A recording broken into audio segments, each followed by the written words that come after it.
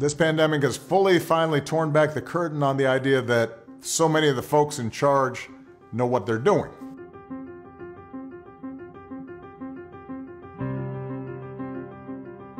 You're going to have to grow up faster than some generations.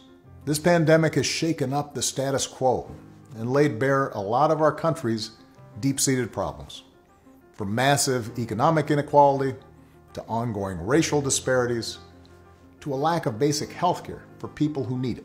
It's woken a lot of young people up to the fact that the old ways of doing things just don't work. That it doesn't matter how much money you make if everyone around you is hungry and sick.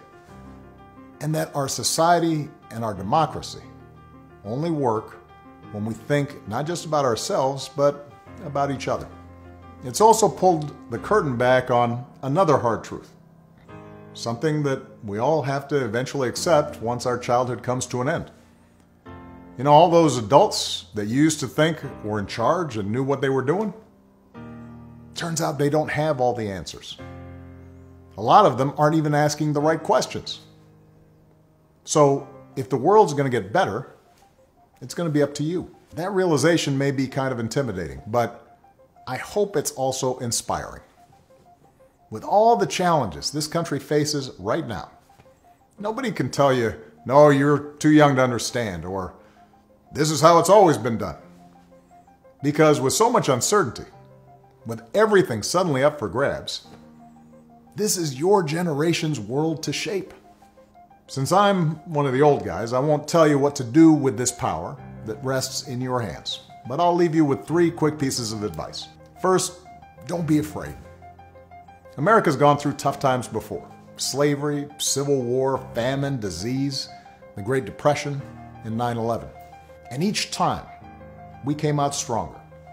Usually because a new generation, young people like you, learned from past mistakes and figured out how to make things better. Second, do what you think is right.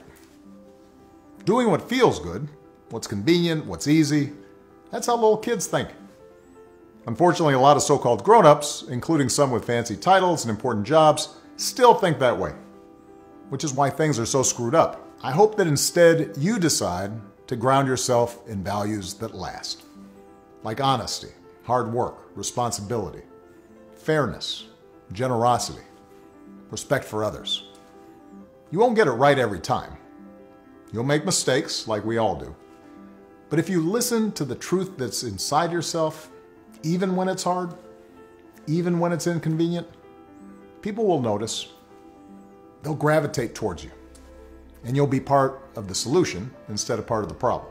And finally, build a community. No one does big things by themselves.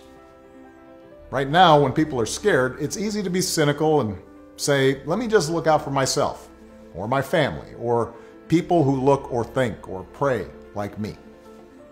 But if we're going to get through these difficult times, if we're going to create a world where everybody has opportunity to find a job and afford college, if we're going to save the environment and defeat future pandemics, then we're going to have to do it together.